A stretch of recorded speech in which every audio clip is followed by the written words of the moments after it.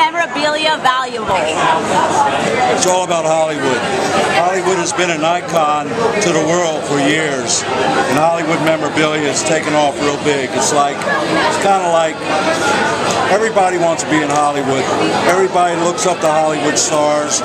They set an example, a look for everybody around the world, and that's why memorabilia has taken off real big. And what's your favorite piece of memorabilia that you've collected? My favorite piece is anything that Marilyn wore. I love Marilyn Monroe. Or Frank Sinatra. Or, you know, I love the new movies too. I got the big Terminator and the Transformer. And Wally. Wally's cool. Yeah, that's a good one. We have somebody here tonight that's going to operate Wally.